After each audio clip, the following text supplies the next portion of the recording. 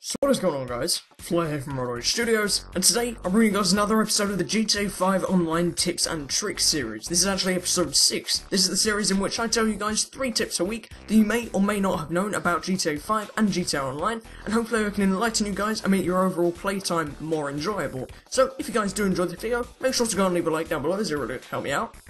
Now let's get into it. So this first tip is actually a tip on how to get a pearlescent paint job on top of any type of paint in GTA 5 and online. So normally you can only apply pearlescent on metallic paint, whereas with this little trick it's open to all of them: chrome, classic, matte, metal, on top of then of course the metallic.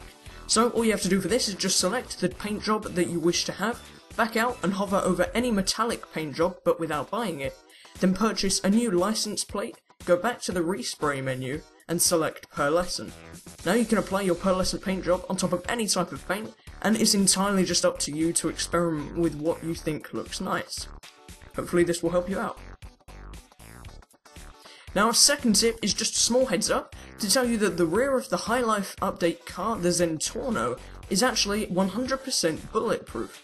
I had Breezy open up fire on my back window, and even the holes don't even let bullets through, making it completely bulletproof from the rear, which is pretty helpful in car chases in online public sessions, as it just completely prevents you from being hurt from the back. So, this final tip of the week is actually going to be taking place in a P96 laser that I stole from MacLeod. So, this is a trick demonstrating a better way of dogfighting in the jet, making your cannon shots far more precise than they would be otherwise.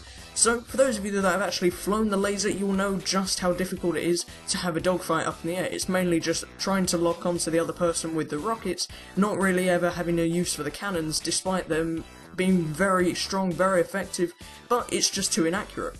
So what you need to do for this is just deploy the landing gear in the air by clicking the left analog stick, which is the same on Xbox and PS3, and this will increase your drag, therefore slowing down the aircraft, allowing you to hit way more shots on your target.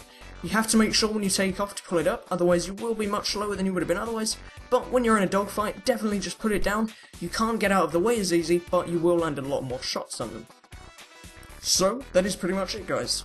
Thank you all very much for watching. If you did enjoy this video, make sure to go and leave a like down below, as it really would help me out. Also, don't forget to subscribe if you haven't already, so that you can catch up on all the weekly installments of this series, and all the videos that I bring out through the week. I'm going to be striving to get out 4 videos a week for you guys. No promises, I have a lot going on at the minute, but hopefully you guys will enjoy all of the videos that I put out, and I love making them if you guys love watching them. That's pretty much it. Thank you all very much for watching, guys. It's been Flair from Rockstar Studios, signing out.